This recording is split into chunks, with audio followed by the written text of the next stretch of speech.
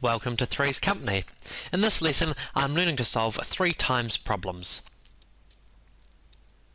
Well, let's start by looking at this hundreds board here and skip counting in threes up to 30.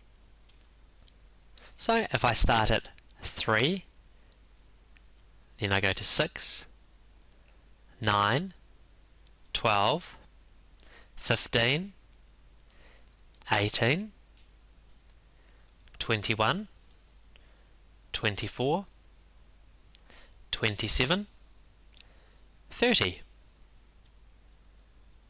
Now let's see if we can start at 30 and count back in threes. So we go 30, 27, 24, 21, 18, 15, 12,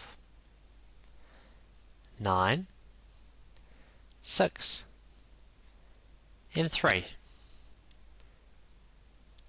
Now let's see if I circle a number whether you can work out the number that is 3 more than it or 3 less than it. I'm going to circle 15. See if you can work out what number is 3 more than 15. That's right, it's 18. Now let's go back to 15. See if you can think of a number which is 3 less than 15. That's right, it's 12. This time let's start at 27. See if you can think of the number which is 3 more than 27. That's right, it's 30. Now see if you can think of a number which is 3 less than 27. It's 24.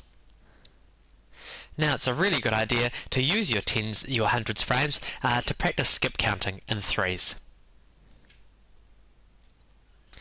Now let's go down the page and try some similar problems. Down here I've got 3 cards, and underneath each of these cards you can see I've got 3 counters.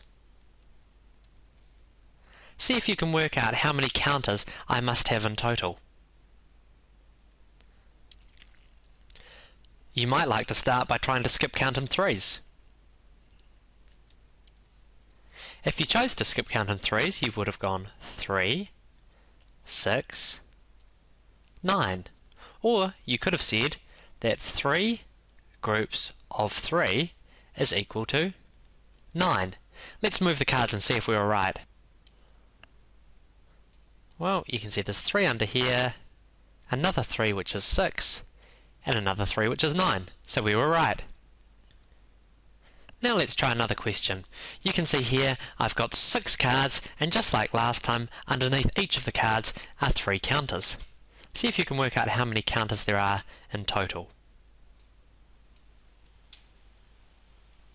Well, if you chose to skip count, you would have gone 3, 6, 9, 12, 15, and 18.